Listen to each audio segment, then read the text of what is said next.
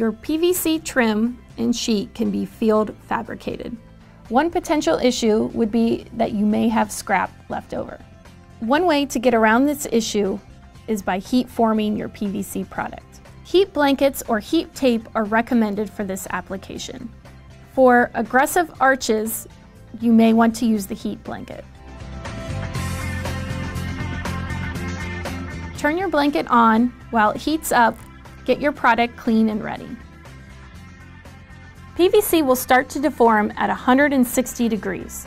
However, 280 is the optimal temperature. Before taking the heat blanket off, check the temperature of your product.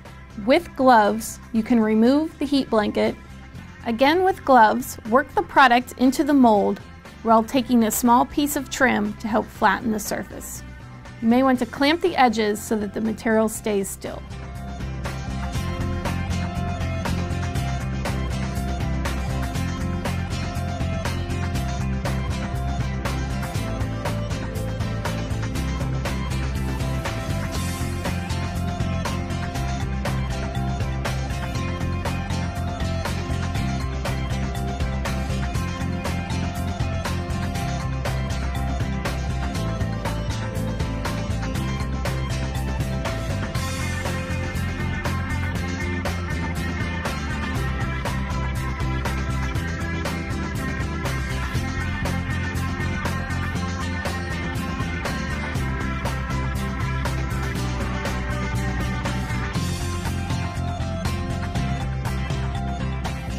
Once the material has cooled, it will set in place. You can now take your material off the mold.